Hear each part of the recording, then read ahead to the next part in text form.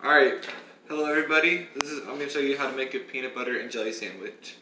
First, out of this bag right here, you pull out 2 pieces of sliced bread and you lay both of them down on this plate right here. Next step, you open the jar of jelly and you get a spoon and scoop some jelly out. Then you put some jelly on one of the pieces of bread and you're done with the jelly. Next step, you get some peanut butter and get a knife out and spread it around the other piece of bread evenly. Like this.